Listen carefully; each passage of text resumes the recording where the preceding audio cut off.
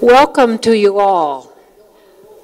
Thank you for coming on this cold night, and I think you're going to have a fascinating journey through the current concepts in cardiology. I'm Dr. Kayvan Ellini, and I'm really delighted tonight to have Dr. Ellini here from Presbyterian Heart Group, who is doing for the last 4 years, I think, some of these really exciting procedures that weren't invented when I came out of medical school.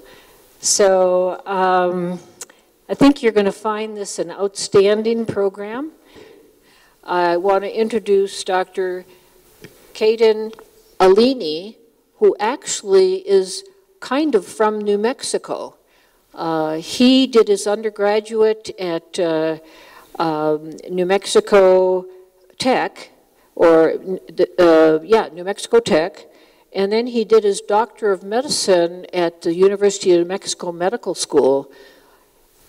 He went off to do, he did an internal medicine residency also in New Mexico, and then he went off to Los Angeles to do a lot of cardiology, and he's boarded in several different areas, including interventional cardiology and all of this Sky Wars, fascinating things that are being done in cardiology. It's so exciting to be in cardiology right now. You know, we can help people that we couldn't help years ago. Dr. Ellini is operating on 91 and 94-year-old people who then have a better quality of life. So it's pretty exciting, and he is the current medical director of the Cardiac Catheterization Laboratory at Presbyterian Hospital downtown. And so, Dr. Ellini, take it away.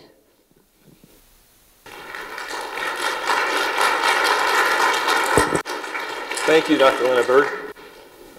I guess, should I sit here? Is this the best place to? So welcome, thank you for coming tonight and attending. And thank you for the wonderful introduction and inviting me out here. Is everyone able to hear me okay? Is it a little loud? Is that better here? So I have a loud voice, so if I'm not talking loud enough, just tell me to speak up. So no, I appreciate Dr. Ellini inviting me up to talk tonight. I'm going to just try to go through a few things that are a few advances, I guess, in cardiology and cardiac care that have taken place here over the last 10 plus years. And I wish I had hours to talk, because there's all sorts of other things that I had hoped to go over as well, just not enough time. There's a lot of exciting stuff going on in medicine overall, and it's a real exciting time to be in cardiology as well as just in medicine overall. I think they sent out a talking points. If you can advance the slide. Sorry, I'm going to have to ask her to advance things. So I have no disclosures. It includes a little outline. And really, we'll only go over the top two main areas. I don't think we'll have enough time to go over the bottom area, which is also another exciting area with lots of changes. But we're going to really go over some advances in valvular heart disease, talking about two main valve areas, and then go over some advances in atrial fibrillation care that's taken place. As far as the normal heart anatomy, just to get everyone a little oriented so we know what we're talking about, you know, the heart is a pump that basically serves to pump our blood throughout our body, to pump nutrients and oxygen to our organs, and then take them back to our lungs and do gas exchange. And it does this, you know, 1 billion times over our lifetime. So it does, you know, it's a pretty active machine. It has 4 main chambers, 2 top chambers called atrium, which are kind of filling chambers, and 2 main pumping chambers called ventricles. And we divide it into a right and left side. So our blue deoxygenated venous blood comes in to the right side of the heart, goes through 2 valves and out to the lungs where it does gas exchange and it gets oxygen. And then the red oxygenated blood comes to the left side of the heart. and goes over two valves that I'm going to talk about. The first is the mitral valve, so that the left atrium fills with blood from the lungs, takes it down through the mitral valve into the main pumping chamber of the left ventricle, which then squeezes, and when the main pumping chamber, the left ventricle, squeezes, the mitral valve then closes to prevent blood from going backwards, and then the aortic valve opens to allow blood to go forward to the aorta, which then allows, it acts as a passage to send blood to all our organs, including our brain, which you see some neck vessels there, and then downward to all our organs. So that's the main function. In health, the heart's an amazing structure, but there's a lot of disease processes that can affect it. There's congenital issues that we're born with that can affect us when we're young, or may not be a problem until we're older. But more importantly, over time, there's a lot of wear and tear that can happen, and so the heart can lead to dysfunction, and there's a variety of things that can affect it. The two areas I'm going to talk about when it comes to valvular heart disease, the first is this aortic stenosis. And really what it is a degeneration of the aortic valve that leads to thickening and calcification where the valve isn't opening well. And it's the most common heart valve problem that receives an operation in the U.S., and it accounts for over 2/3 of all heart valve surgeries. There's three main types. Bicuspid, which is really, so the aortic valve, which I'll show some pictures to you, is a 3-leaflet structure. And in about 1% to 2% of the population, they're only born with 2 leaflets. So 2 of the leaflets are fused together, and effectively they have one large leaflet and one smaller leaflet. And that's called a bicuspid valve. It's a congenital anomaly. Those folks usually have a heart murmur when they're born, and they're told in childhood they have a heart murmur, but it's of no consequence for most of them until they get into their 40s, 50s, or 60s. The more common type of aortic stenosis is calcific or degenerative, and this is kind of the normal wear and tear that occurs, and this is more common in our 70s and 80s, and it affects anywhere from 3 to 10% of folks in their, that are elderly.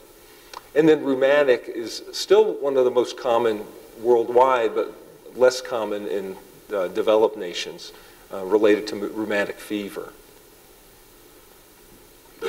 And these are some pictures. On the left, you can see the aortic valve in health. Up top is a 3-leaflet valve. Down below it, you can see the fusion with kind of an abnormal, they call it a fish mouth opening in that bicuspid valve. And over on the right is the depiction showing a calcified degenerative valve. You even get fusion, and it leads to a narrowing. So the valve doesn't open well, and the heart has trouble getting adequate blood flow through that small narrowing. Next slide. And these are actual pathologic specimens showing it. Again, the most common on the right. You can see this bulky calcium that's present and the thickening of the leaflets that are present. That leads to that narrowing. The rheumatic right in the middle, you can see that narrowing. If I had a pointer, I'd show you, but I mean, really the entire thing should be wide open, and really all you have is this really kind of pinhole narrowing. Next slide. Because of a variety of things, including taking better care of ourselves, better nutrition,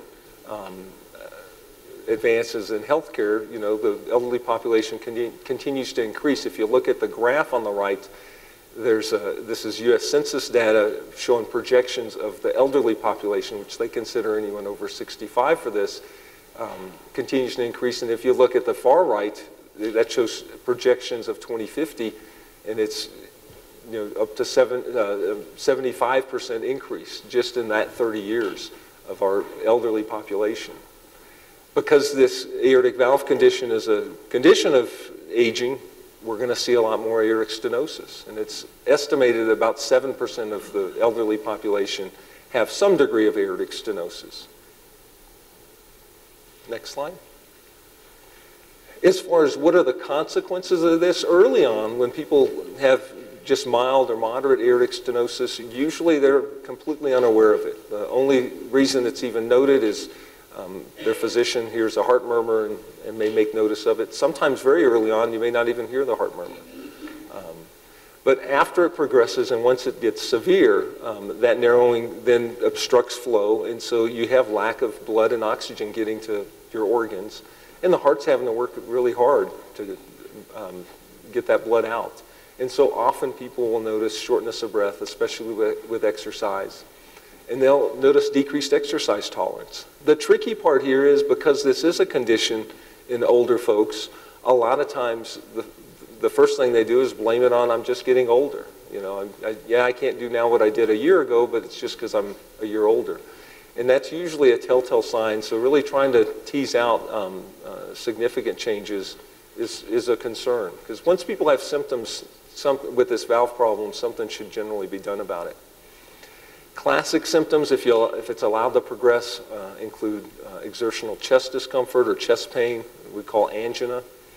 And then feeling dizzy or lightheaded, especially with exertion, or even having frank passing out spells with exertion. And again, it has to do with a supply-demand mismatch. As you're exercising or exerting yourself, the organs demand more blood flow. The heart can't provide it because of this fixed obstruction from the valve condition. And then if it's allowed to progress further, people can develop congestive heart failure. Most common way it's diagnosed, again, is a heart murmur noted on exam. But then once that's noted, generally folks are sent for what's called an echocardiogram, which is a special ultrasound of the heart that can really define how bad the valve is, along with seeing how the heart is compensating for this. And we use, based on that echocardiogram, we really use how fast the flow is to guide how severe the valve is. So as the valve gets tighter and tighter, the stenosis gets more severe, the velocities or the flow through that valve goes up. And so we have criteria we use to guide us how severe it is. Next slide. And these are two echo images. On your left side is a normal echocardiogram. You're not used to seeing these structures, but essentially the main thing, if you can play that one more time, the loop on the left. But that's the main pumping chamber, the left ventricle. The valve leaflets are very nice and healthy appearing and thin and open widely. And on the right side, they've zoomed in on a person with aortic stenosis. And you can see that valve is heavily calcified. If it was playing, we could see that it's actually not opening very well. And that's the typical finding on echo. Next slide. Kind of pointed out the aortic valve. So this is the stenotic aortic valve. You can see it's really thick here and really not opening very well. And when they play here, the aortic valve is the above structure. The bottom valve is the mitral valve. That aortic valve, nice thin leaflets that are opening widely, you know, basically the same size as the aorta here.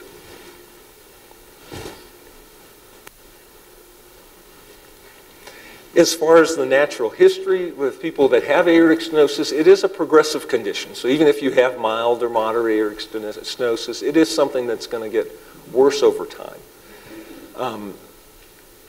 And how fast it gets worse is a little bit less predictable, especially when it's mild. But once it reaches moderate, it tends to be a little bit faster progression over the course of a few years until it gets more severe. People that have severe aortic stenosis, just because you have that doesn't mean you need something done about it immediately.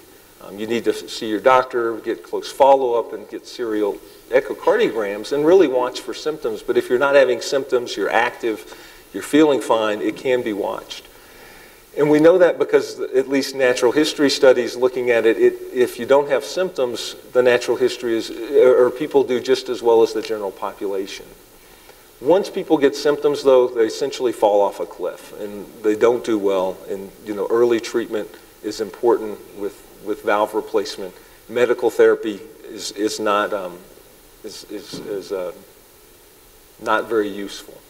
And there's really nothing medical-wise. They've done all sorts of studies looking at ways to try to reduce progression, looking at cholesterol-lowering drugs, some anti-inflammatory medications, and most of it has really not panned out to reduce the rate of progression. And it's still an area that's been heavily studied, looking at different kinds of regimens, if there's something you can do to decalcify it or reduce calcium deposition. Because once the calcium does deposit, it does become, again, a progressive kind of thing that it begets itself. Once patients have symptoms, the classic teaching was if they have chest discomfort, shortness of breath, or angina, the median survival was about 5 years. If they've had passing out spells, 3 years, and if they have heart failure, 2 years. More recent data suggests outcomes are actually probably worse than that, with about a 50% median survival for all comers once they have symptoms. If you can go next slide. And this graph kind of depicts, this latent period with aortic stenosis. As long as someone's asymptomatic, they do well. Survival is on the left. So the survival curve is pretty flat until they develop symptoms. Once they develop symptoms, they kind of fall off a cliff. And down below, that's time in years. Next slide. So treatment, the still mainstay treatment and gold standard is surgical aortic valve replacement. Now that we have this thing that I'm going to talk about called TAVR, we now refer to it often as SAVR instead of just aortic valve replacement or AVR, which is what we used to say for years.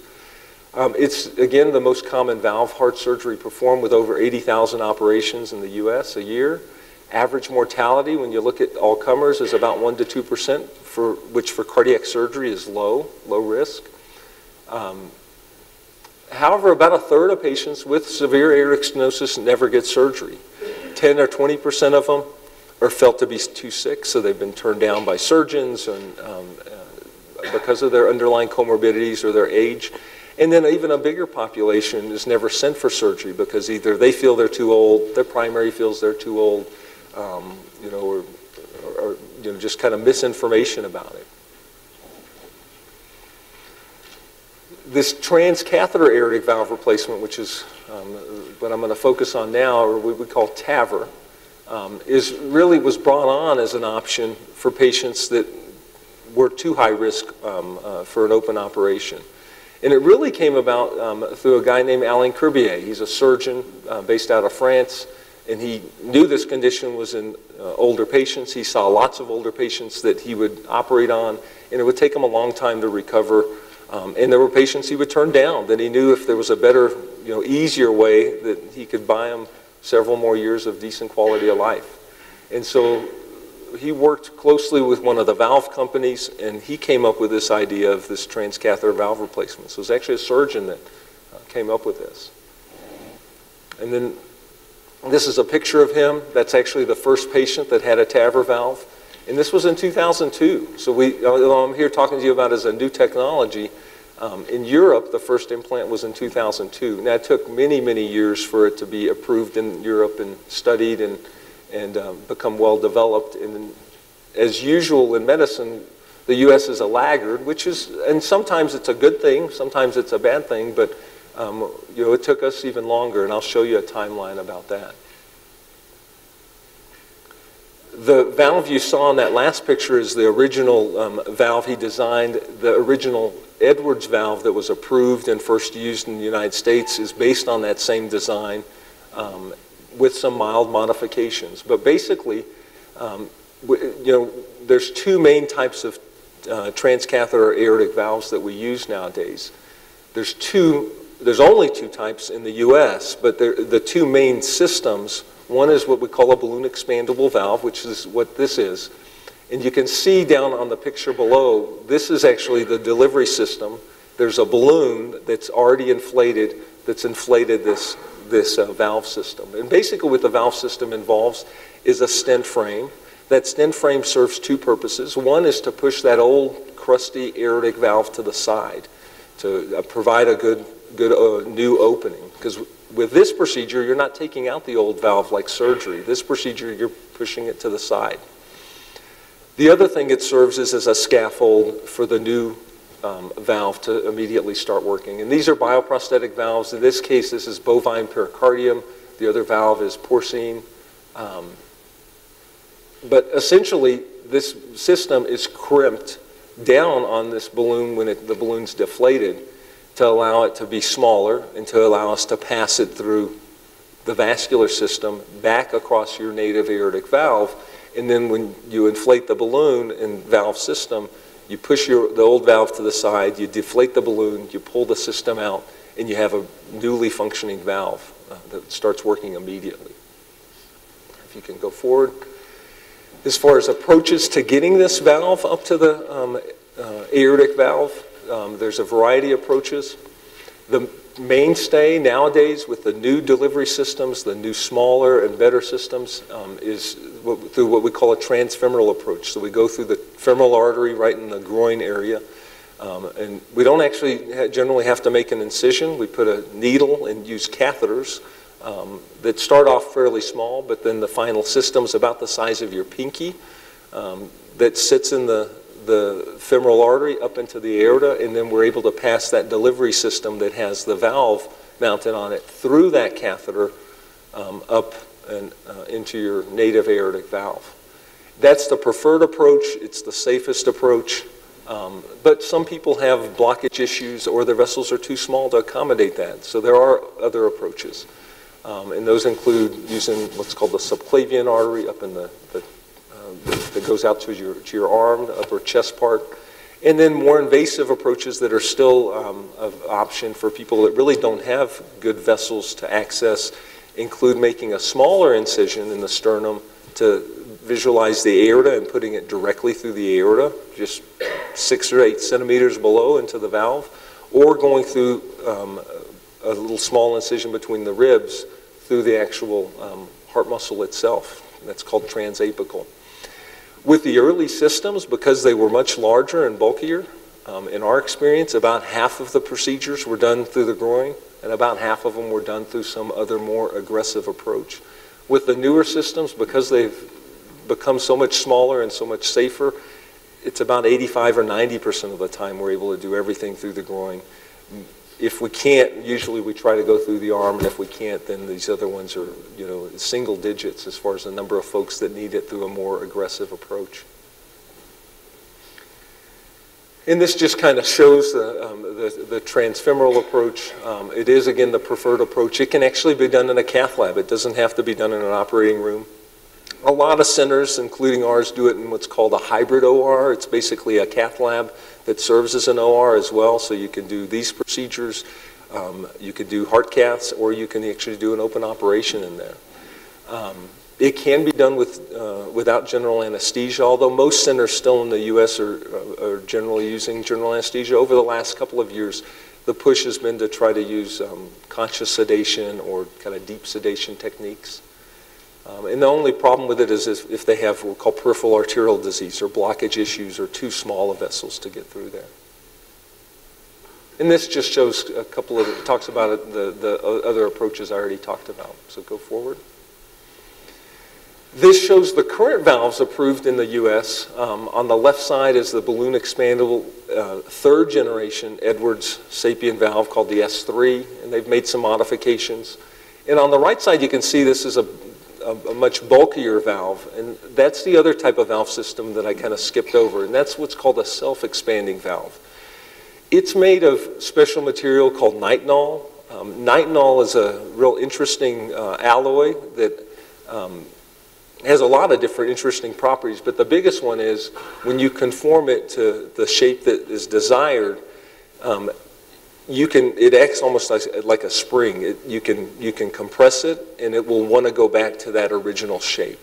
Unlike a lot of metals, when you compress them, you fatigue it, and it basically collapses. This wants to spring back to its normal shape. It was used a lot, and it's still used a lot in other interventional realms and other vascular beds, like the carotid arteries, and peripheral interventions down in the legs where you're opening up blocked vessels in the legs. But this is the other kind of leading valve system.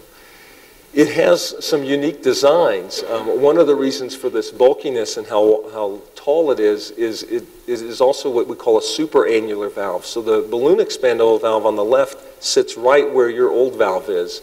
The valve on the right, even though the bottom of the system sits right where your valve is, the new functioning valve sits actually higher.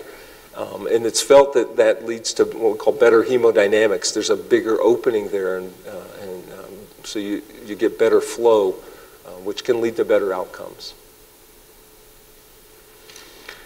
This just kind of shows you where we've gone with the Edwards system and how the systems have gotten smaller. So on the left, this 22F is 22 French, really, size. The bigger the French size, the bigger the catheter is. So the original system was about the size of your pointer finger, and as it's gotten smaller now, it's about the size of your pinky. And that's what's allowed us, it's allowed a lot of different things. One, it's allowed more people to get it through the groin, through that the femoral artery, which is a lot safer approach. Two, it's led to less vascular complications. A smaller system means less trauma to the vessel.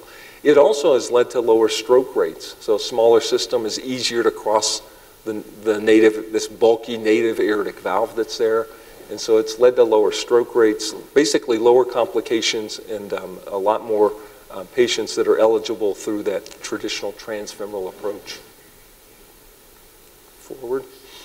And this shows that third generation system. They've also done some other things to try to reduce the leakiness. I mean, there's a lot of complexities that go on with these valves that are slightly different than aortic valve replacement surgery, where they actually go in and take out your old valve and sew in a new valve.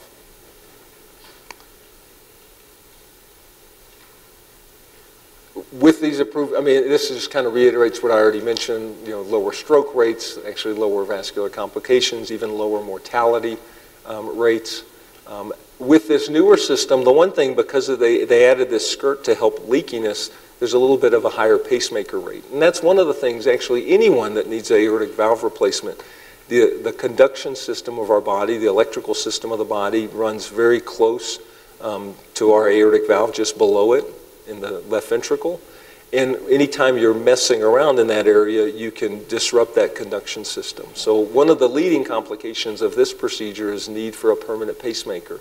And depending on the valve system, it's anywhere from about 8 to 20% chance of needing a permanent pacemaker after the procedure. With an open operation, it's still a problem, but it's lower, probably on the order of 5 to 6% of folks end up needing a permanent pacemaker.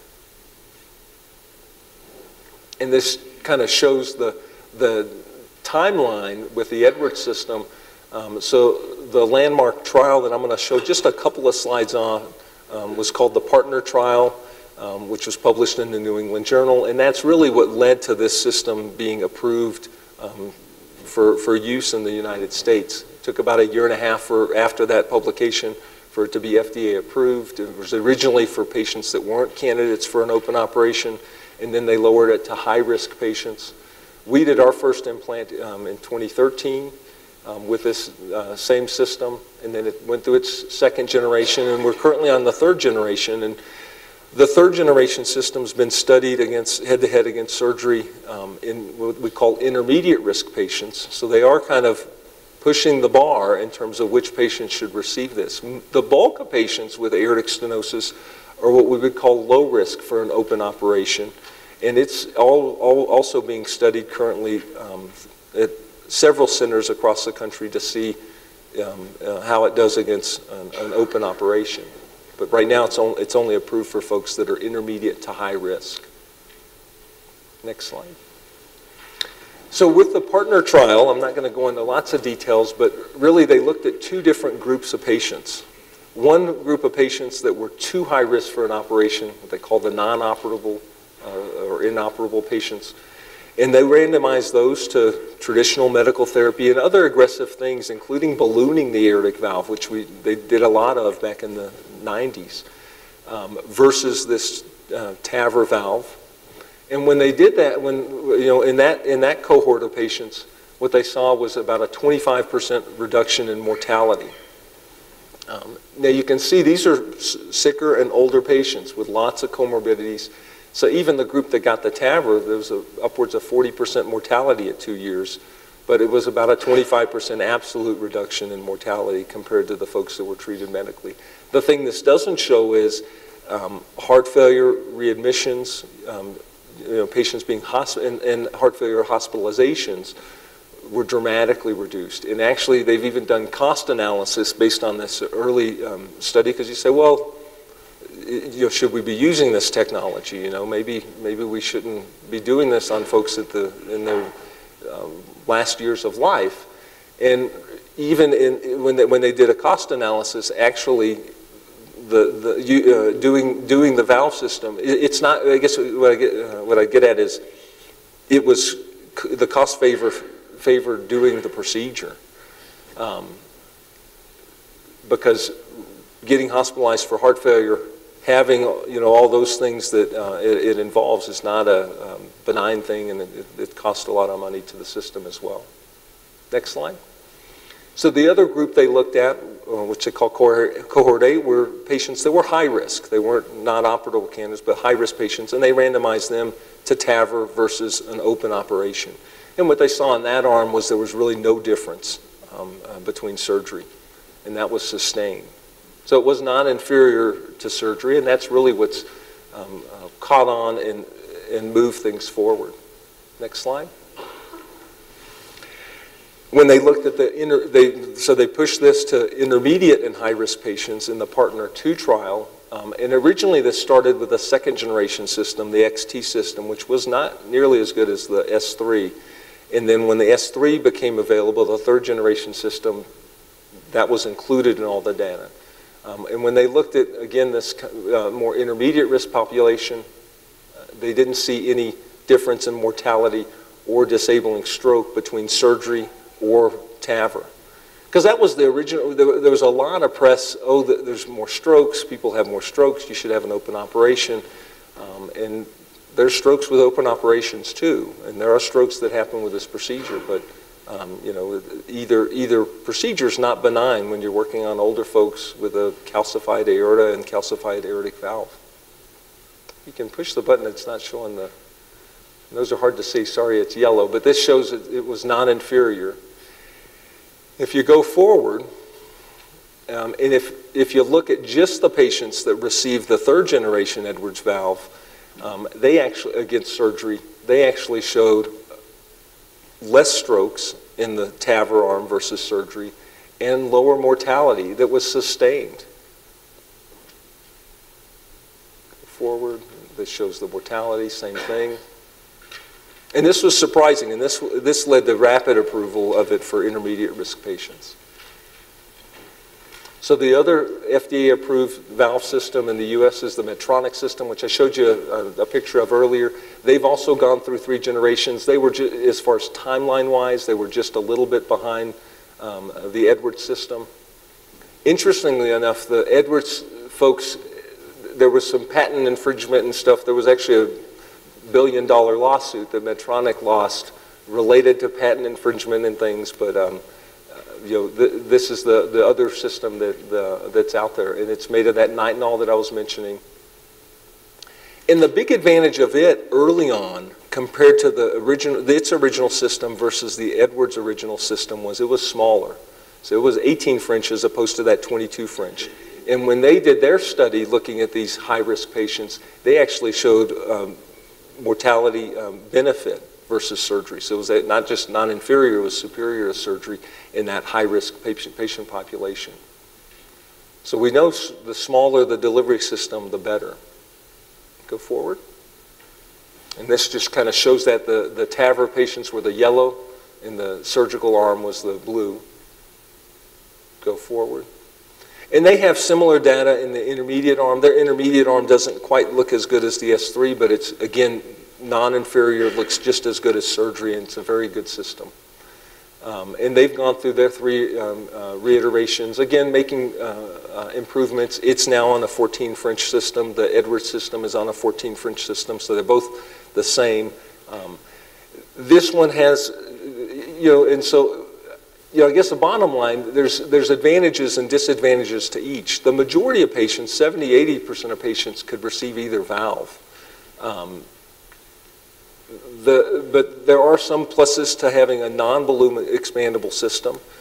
Namely, some patients have a lot of calcium either in their aorta or the connection between the aortic valve and the left ventricle that can make it risky to inflate a balloon. Calcium acts like an eggshell, and it could crack, and if it cracks, that's a real problem.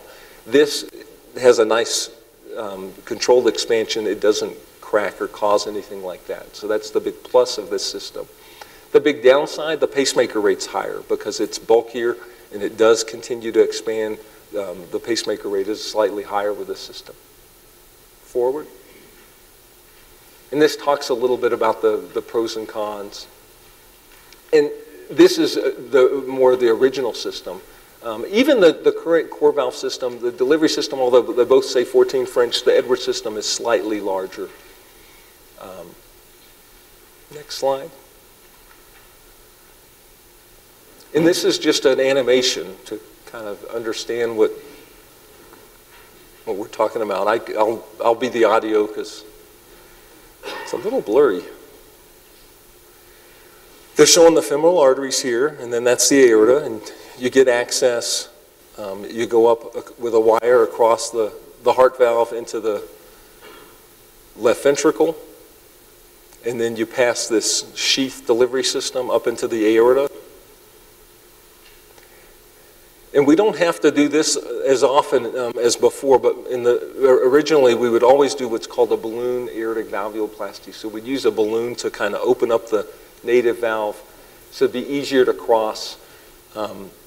We still do that if it's really critical and really tight because it's hard to get that delivery system across there. But if it's not that critical, then we try not to do that because it's just another ballooning, which, you know, anytime you're doing more in the body, there's more risk. This shows the system going in. The balloon and the valve are actually separate, and then you pull, when you get inside, to keep it smaller, and when you get inside the body, you pull the balloon onto the valve. You cross on that wire that I was mentioning. What you don't see is a pacemaker, a temporary pacemaker that's in. We do rapid ventricular pacing to stabilize the system. That's why it looks like it's quivering, and then rapidly deploy the valve. Pull the balloon out, and you have an immediately functioning new aortic valve.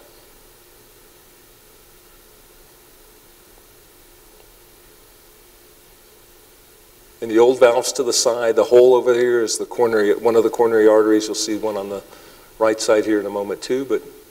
And you're looking en face into the left ventricle there. That's the mitral valve you're seeing. Okay.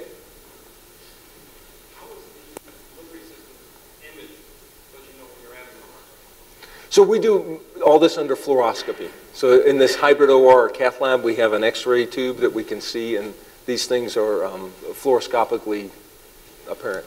So they're radio opaque, so we can see it. And then go back one. There's another video. This is just a really brief video, actually showing what we see. So if you play this, that one doesn't want to open. Okay. Well, we won't see it then. Okay, next slide. It doesn't have a little play button there, Tori? I see.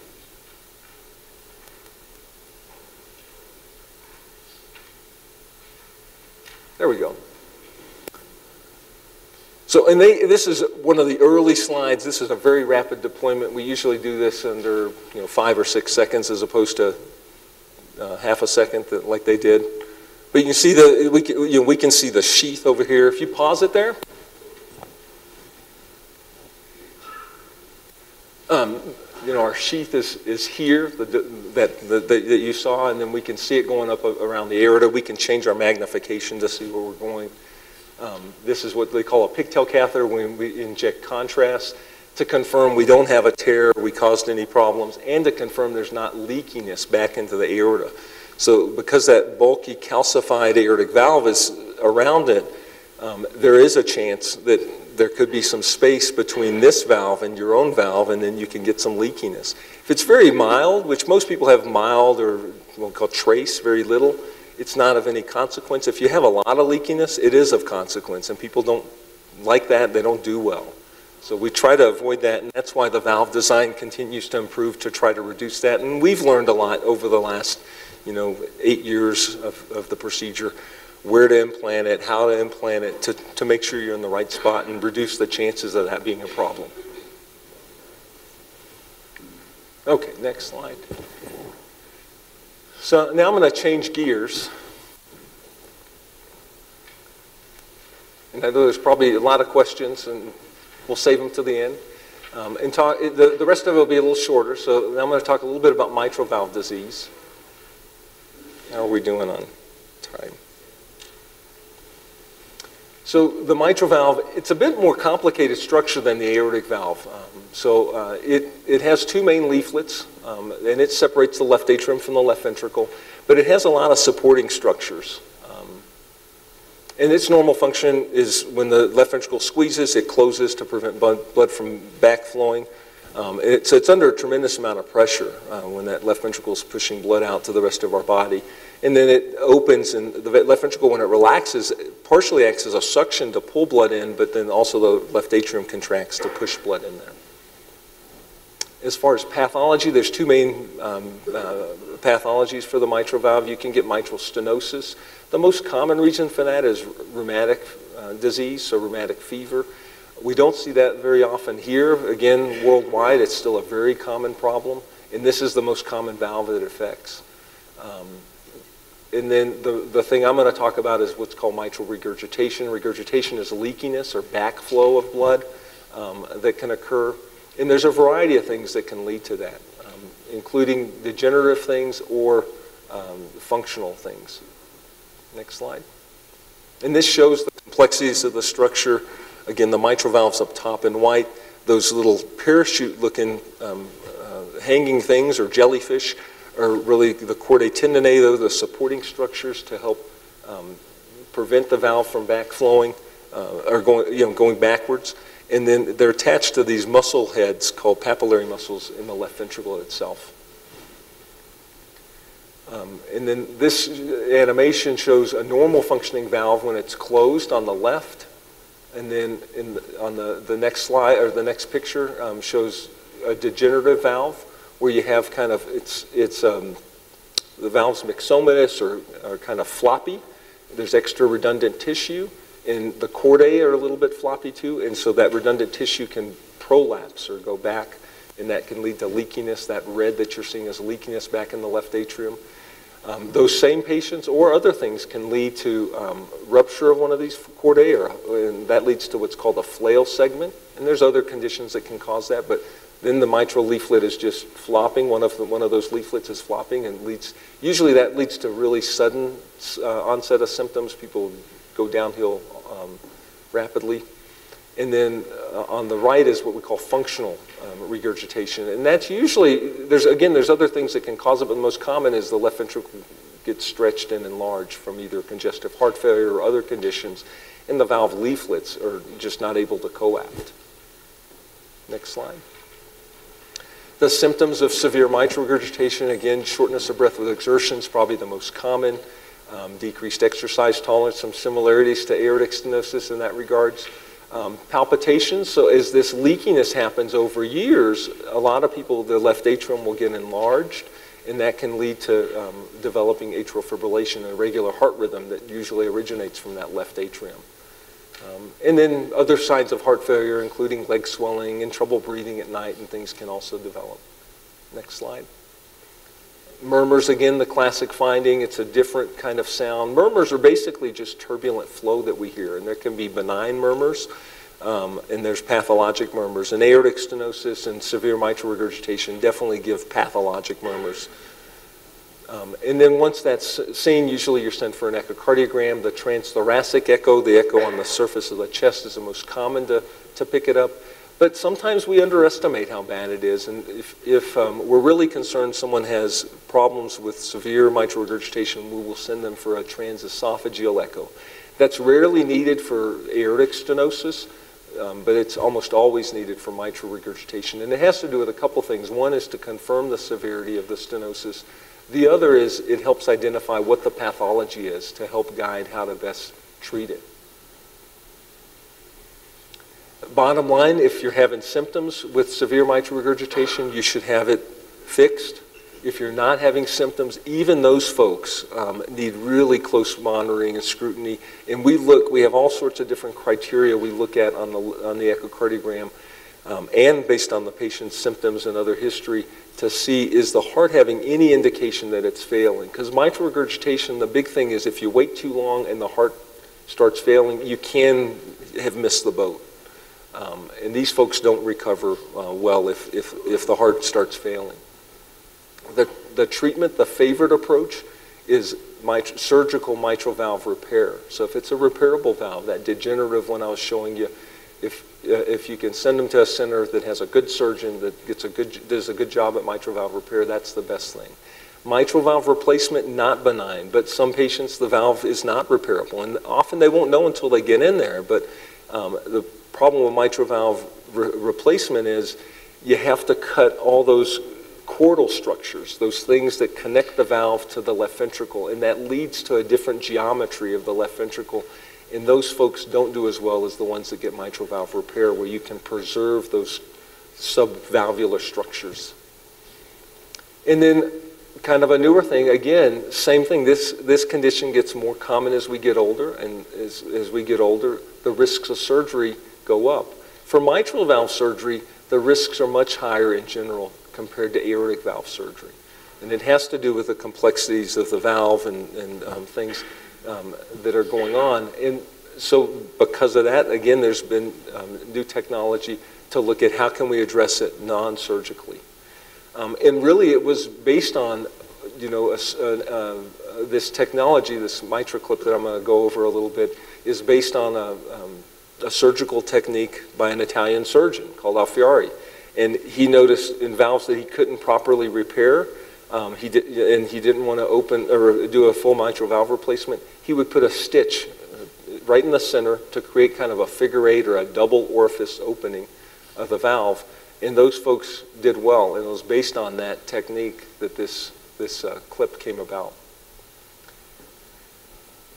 And this just kind of shows structural heart disease, all valve disease, as how it increases with age.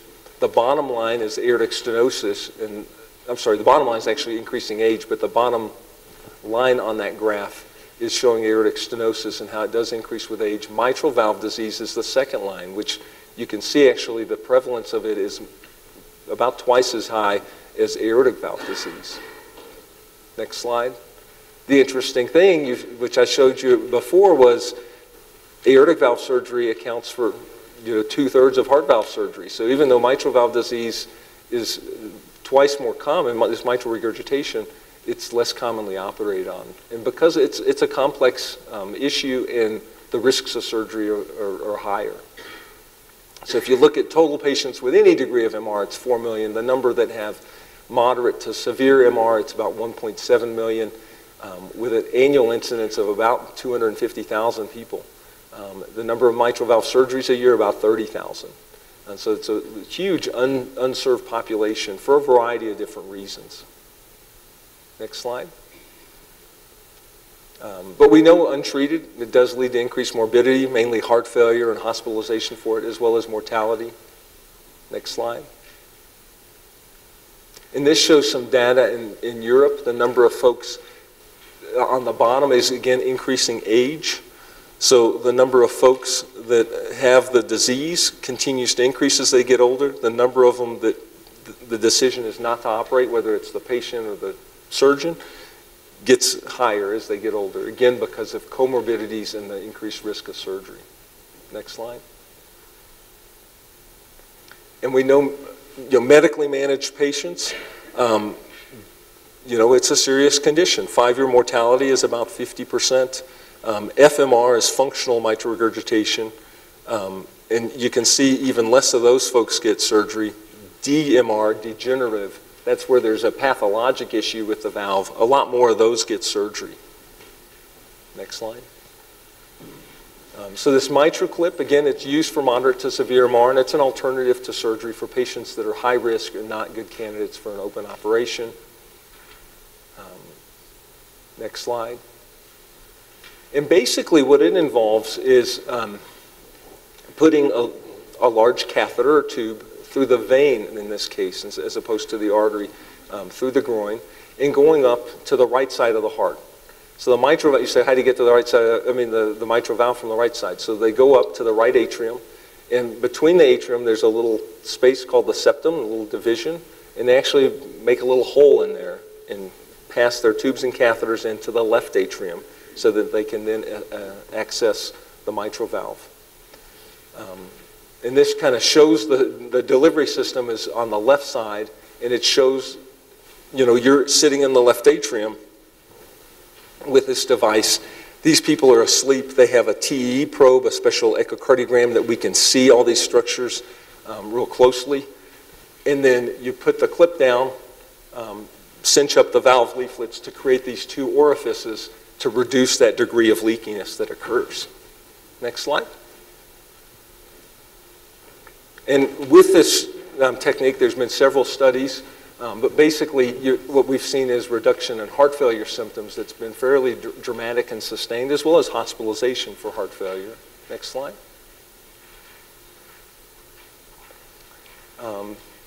Next slide. And then I'm not going to show that video was much longer. It's about 4 minutes. So you can look at it online if you're interested. If you look up MitraClip, the company has a website, nice, about a 4.5 minute video that really goes through it. So lastly, I'll finish up here with atrial fibrillation, talking briefly about it. Next slide.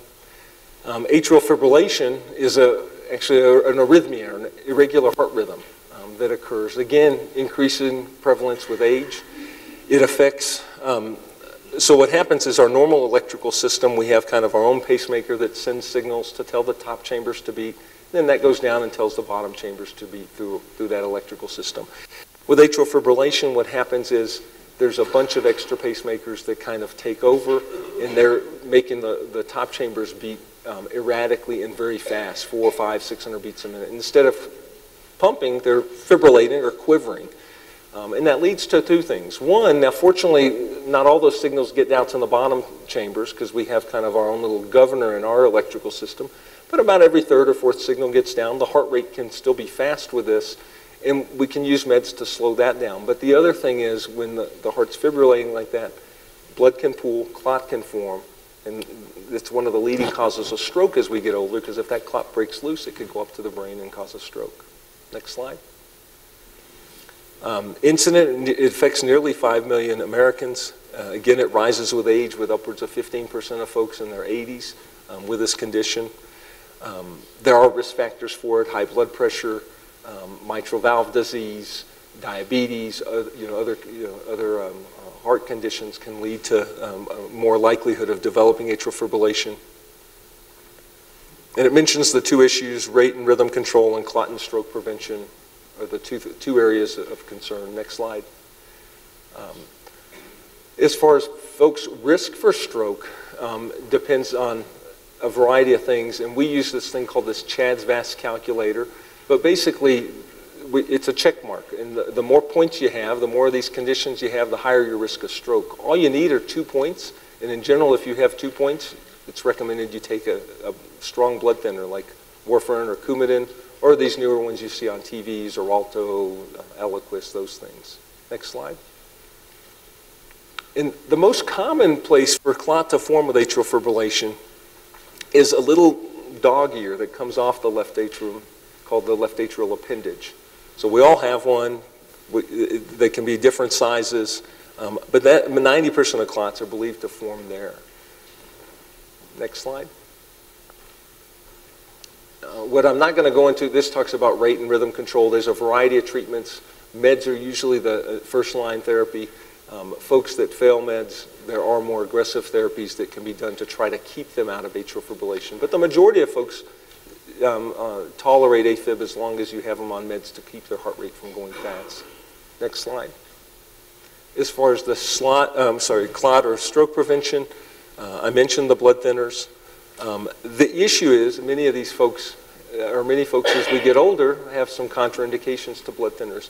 There's even folks that just either occupation or hobbies, they don't want to be on blood thinners. They do skydiving, or they do rock climbing, or they do other things that make them, they say, I don't want to be on blood thinners.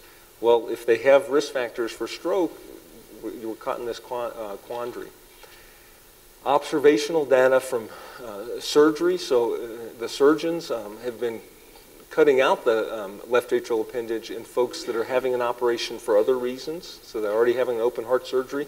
If they're there for their mitral valve, if they're there for their bypass surgery and they have atrial fibrillation, a lot of times they were ligating the left atrial appendage, because the feeling was this is where clots form, let's take care of it, we're already there. And data from that showed a significant reduction in stroke.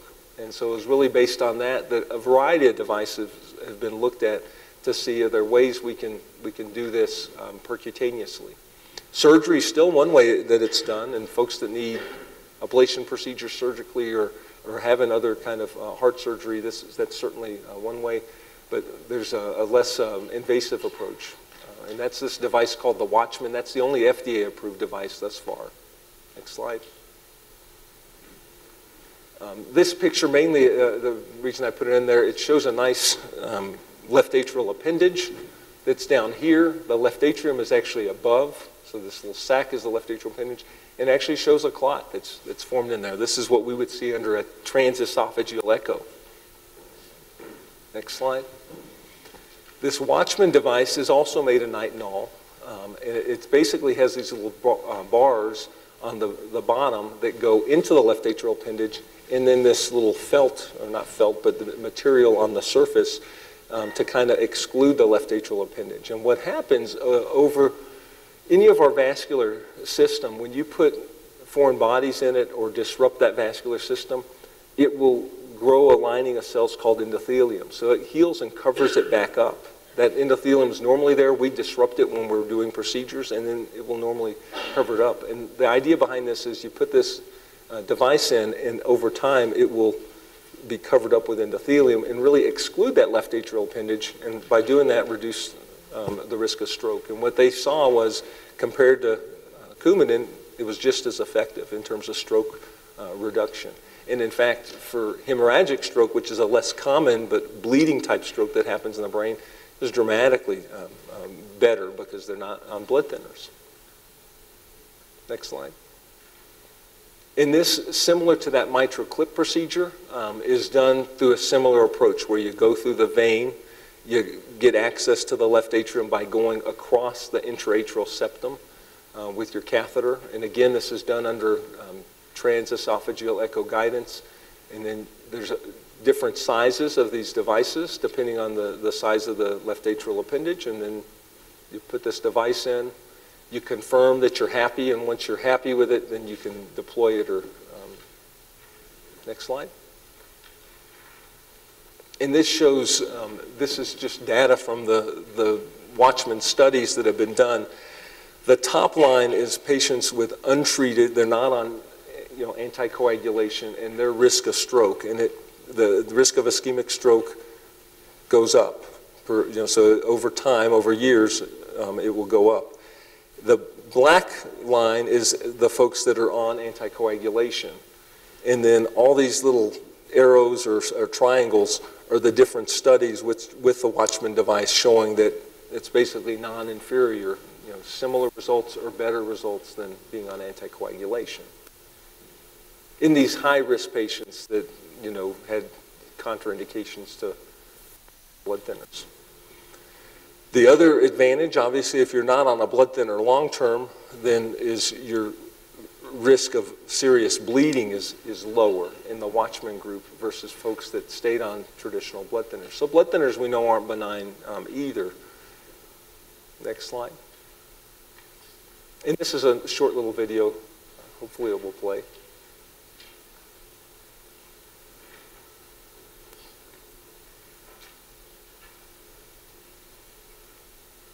This is the Watchman implant, a one-time procedure that may reduce your stroke risk for a lifetime. In people with atrial fibrillation, blood clots most commonly form in a part of the heart called the left atrial appendage, or LAA. If a clot escapes, it can cut off the blood supply to the brain, causing a stroke. Closing the left atrial appendage is an effective way to reduce stroke risk in people with AFib not caused by heart valve problems. Watchman is the only implant approved by the FDA to do exactly this. Watchman can be a life-changing alternative to the daily use of blood thinners and the bleeding risks that come with them. Talk to your cardiologist so you fully understand all the benefits and risks of Watchman. See if Watchman is right for you. Learn more at watchman.com.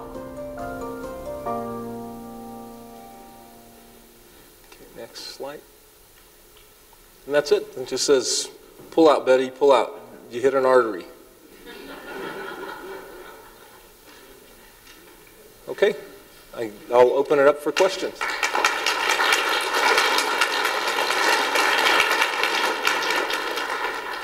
Thank you, Dr. Ellini. Yeah, you bet. If you would pass your questions into the center, and Susan and Larry will pick them up. If you have some written, and if you don't have any written, we'll take questions from the floor. But I'd like to ask you the first question.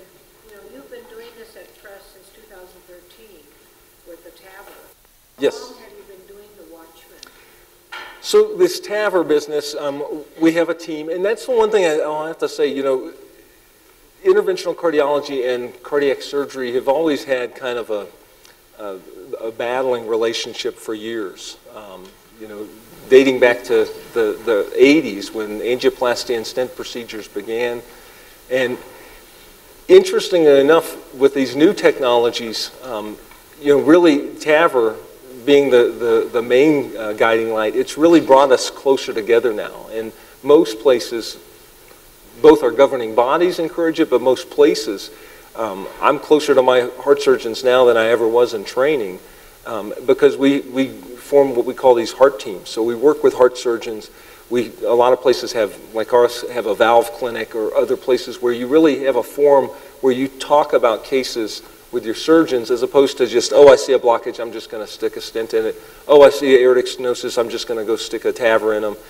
It's really a multidisciplinary approach where surgeons, non-invasive cardiologists, and interventional cardiologists get together, kind of put their heads together and decide what's the best thing for this patient. So that's, I'll just start it with that. And that's been true for all these other procedures. You know, I helped start our TAVR program in 2013. When I was in training, we didn't have structural fellowships. So with all these technologies now, most interventional cardiologists will go on, not most, some of them will go on to do another year or two of just structural training to learn these different techniques. And we've been fortunate enough, we have a person from Duke named Sharif Halim. He's structurally trained, and he's really brought these new tools to us, including Watchman and the mitral clip. So we've been doing it about 2 years now at Presbyterian, getting excellent outcomes. He's doing a great job, and he's really elevated the care we can provide to patients here in New Mexico. How long does the TAVR valve last on average? So that's a good question. The problem has to do with data lag. And so if you look at the lab data, you know, the lab testing has been done for the number of cycles that would be equivalent of 15 to 20 years. And in the lab, it looks wonderful, up to 15 to 20 years. The companies that make these valves are the same companies that make the surgical valves. So they know what they're doing. They know how to design a valve. But the honest truth, we don't know in the body. What we do know, the original partner trial, we do have 5 and 6 year data, and they look very durable. The problem is the numbers are small. These patients were old and sick, and so the numbers that are actually alive 5 and 6 years out are even smaller. And so that's one of the big question marks, you know, in these intermediate risk patients. Intermediate risk is a broad range, and one of the discussions we have is, yeah, the advantage of this procedure is you don't have to be on cardiopulmonary bypass, you don't have to have a sternotomy, you leave the hospital in a few days, your recovery's faster, but we don't know, is this going to last 10 or 20 years? An open aortic valve replacement, most of those surgical valves tend to last anywhere from, the surgeons will say 10 to 20 years, I think it's more 10 to 15 years. So they do tend to be fairly durable, and we hope that these TAVR valves are going to be that durable, we just don't know.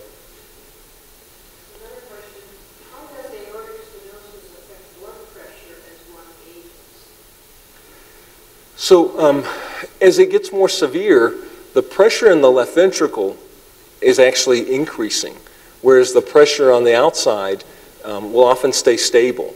So it doesn't necessarily, so if you're thinking, does it cause high blood pressure? No, it doesn't cause high blood pressure, but it does put a tremendous amount of pressure on the heart. When we check pressures directly when we do these cases, in someone with aortic stenosis, for example, they may have an 80 millimeter peak-to-peak gradient across that valve. So if I'm in the left ventricle, that pressure might be 240, and then the aorta, which is where their blood pressure you're checking in their arm is, it might only be 160, which is still high, but there's a tremendous pressure that's being generated in the left ventricle. So another question, have aortic stenosis moderate. Why should I not do push-ups or weightlifting, but hiking is okay? That's a good question. I'm not sure that you can't do the push-ups or weightlifting. You know, the thing we worry about, I think, anytime you have serious vascular conditions, a lot of folks would discourage really strenuous, like heavy lifting, because you're doing breath holding, and when you breath hold and strain, pressures go up. Well, when your left ventricular pressure is 200, and now you're breath holding and straining, and your pressure's 300, that's probably not good. So that may be why you're being advised not to do really straight. But I think light to moderate lifting is probably fine, making sure you don't breath hold, don't strain. So what is the time frame that TAVR will be offered to younger patients? So I think, you know, how young have you gone so far? I mean, we've done, you know, as young as, rarely folks in their 20s or 30s, but those are probably 2 or 3 cases total out of our 300 plus experience. And those are really congenital heart patients that have had 6 and 7 operations that the pediatric heart surgeon says, I don't want to operate on this person again. This is just too much. As far as the traditional population we're talking about, I mean, in general, 60s or 70s, and that's also very rare. It's usually people that have some other serious comorbid condition that makes them not a good candidate for an open operation. An example might be someone with prior lymphoma that had chest radiation, someone on chronic steroids that really their tissue is really friable. The surgeons worry about operating on them.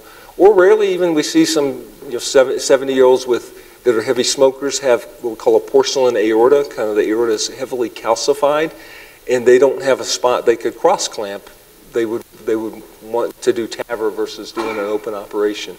As far as low risk patients, again, right now you can't do it. So we have patients come in our office that are 75, say they're active, they feel good, say I want a TAVR, I don't want an open operation, I want to get back on my feet, go back to work, go do things. We can't, by FDA rules, we can't put a TAVR in that person. We've sent a couple of those folks to centers like Scripps in San Diego or Dallas to get evaluated. In those cases, because there is a clinical trial that's enrolling patients for that, but you're randomized. So you may show up at Scripps and they put you in the computer and the computer says you're getting surgery. Well, you're getting surgery. But you could get TAVR.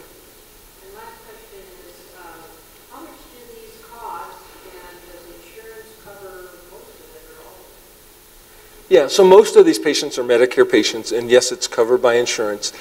The valve itself is quite expensive. Compared to a surgical valve, surgical valve runs anywhere from $4,000 to $8,000. These TAVR valves are close to $30,000. That's what the company charges for it. As far as the billing, the hospital has kind of billing codes for if they do an open operation versus TAVR, and they're actually very similar because it's really the valve condition that's the problem. So the hospital just doesn't make as much money by doing these TAVR procedures. So there are a lot of places the hospital's not happy about TAVR programs because of it's not a money-making kind of money maker as opposed to an open operation. But it's certainly it's the wave of the future, and I think over time cost hopefully will come down. We bug our valve people all the time and say you can't keep charging this, and their argument is if we reduce the price, Medicare will reduce your reimbursement, and we say we don't care. At least it's better for the system. Ultimately that's what we want is cost savings for the system. Well, thank you very much. Good to see you.